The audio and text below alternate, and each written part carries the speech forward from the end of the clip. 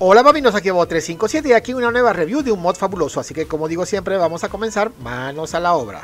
El mod se llama Advanced Fishing y está para la versión 1.12.2 del Minecraft, que es la que vamos a estar revisando el día de hoy, y recuerda que funciona con este programita llamado Forge. Y lo que hace es que agrega nuevos peces a tu mundo Minecraft para que tu pesca sea mucho más divertida. Aparte, trae incorporado una nueva caña de pescar con la cual vas a poder pescar en la lava peces. Este mod es bastante sencillo, lo único que hay que tener en cuenta es que no todos estos peces spawnean en el mismo bioma.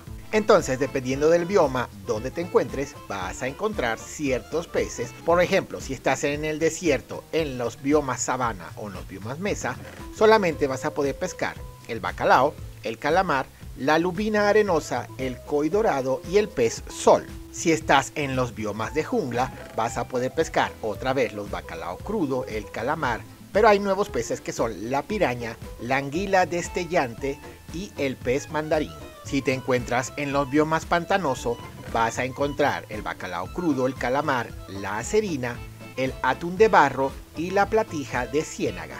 En los biomas nevados o en las taigas, vas a encontrar el bacalao crudo, el calamar. Siempre hay varios peces que se repiten en estos biomas y sobre todo el bacalao crudo, que es un pez básico del Minecraft Vanilla. Tienes también la lucioperca nevada, el pececillo de escarcha y la anchoa de glaciar. Sí, ya sé bambinos, ya los veo venir. Babo, el calamar no es un pez. Sí lo sé bambinos, es un marisco, pero bueno. En los océanos y en los biomas de playa vas a encontrar la medusa, el pez ángel, el calamar, el pez globo, que este es un pez básico del Minecraft Vanilla, el pez payaso, que también es del Minecraft Vanilla, y el come esponjas. Así que si estás haciendo una fiesta con Bob Esponja, ya sabes, no puedes invitar a este pez a la fiesta. ¿Entiendes? Come esponjas, Bob Esponja. Bueno, chiste malo. En las profundidades oceánicas, o sea, cuando estás en el océano, pero en la parte más profunda, tienes el chance de encontrar el acechador abismal y el rape, o el rapé. En tu mundo overworld del Minecraft vas a tener el chance de encontrar, ya sabes, el bacalao crudo, tienes el calamar, el salmón crudo, el bagre, el lucio y la carpa cruciana explosiva.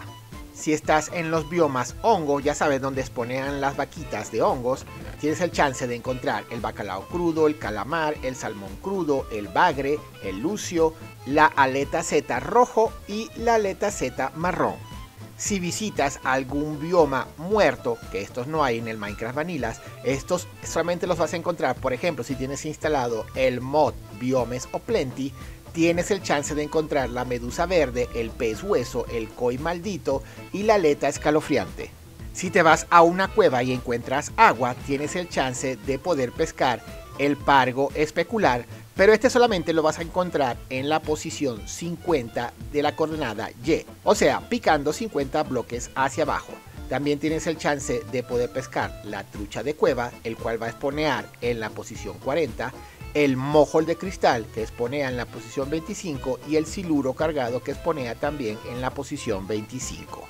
Si estás en el end o en el fin, vas a poder pescar el sábalo delfín, la sardina perlada y el koi de coro. Y si encuentras lava, ya sea en el nether o ya sea en el overworld, vas a poder pescar la brema de obsidiana, la medusa de magma, o tienes el chance de poder pescar una calavera de esqueleto de wither. Esto está fabuloso porque ya no tienes que matar esqueletos de wither para conseguir su calavera y poder spawnear al wither. Pero antes de continuar, para poder pescar en la lava necesitas una nueva caña de pescar que se llama la caña de pescar llameante, que esta no tiene crafteo, solamente la vas a conseguir en los cofres de las fortalezas del nether. O la otra forma de conseguir esta caña de pescar es que si tienes una caña de pescar llameante, la pesques en la lava. Y si estás pescando en la lava pero solo en el nether, aparte de encontrar estos peces que ya habíamos visto aquí, también tienes el chance de poder pescar el esturión inferior, la medusa de magma, que esa la podías pescar en la lava, el cacho de cuarzo, el bagre hongo, la carpa cruciana marchita, el koi de aleta llameante, el lucio resplandeciente y por supuesto la calavera de esqueleto de wither. Y bueno, ya se acabó el mod, pero espera, todavía hay más bambino. Si tú tienes instalado tu mod J, te vas a dar cuenta que cada uno de estos peces de repente tienen alguna utilidad. Así que te sugiero altamente que tengas instalado ese mod. Porque por ejemplo, si tienes la medusa de magma y la pones en una mesa de crafteo, vas a poder obtener la crema de magma. Y si la colocas con un cubo, vas a obtener un cubo de lava. Y así sucesivamente con algunos de los otros peces que podemos pescar en el mod. Así que checa tu J a ver qué puedes hacer con cada uno de estos peces y cuáles son los crafteos que te dan cuando los colocas en la mesa de crafteo o en la mesa de trabajo. Hay ciertos peces fabulosos como el lucio resplandeciente que te dan varitas de blaze, así que ya no tienes que enfrentarte a los blaze. La sardina perlada te da perlas de ender. Y como yo sé que me lo vas a preguntar, bambino, ¿cómo pescar en el end? Sencillamente haces tu propia fuente de agua, puede ser una fuente infinita, del tamaño que tú quieras y te pones a pescar. Y aquí tienes el chance de conseguir los peces del end. Si quieres pescar en la lava, ya sabes, debes de utilizar la caña de pescar llameante. Y para pescar en el nether es exactamente lo mismo, debes de utilizar la caña de pescar llameante.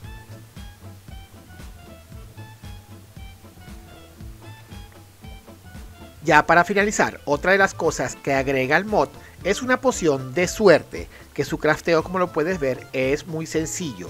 Y esta poción sencillamente te va a dar suerte a la hora de pescar. Funciona exactamente igual que cualquiera de las otras pociones del Minecraft. Cuando te la tomas, te da suerte. También viene en su versión arrojadiza y en su versión de suerte persistente. Y bueno, bambinos, aquí concluye la explicación de este mod. Si te encantó este video, ya sabes, déjame un buen pulgar hacia arriba y no olvides suscribirte a mi canal para que estés pendientes de otras reviews. Aquí ha sido Babo357 y me despido. Adiós.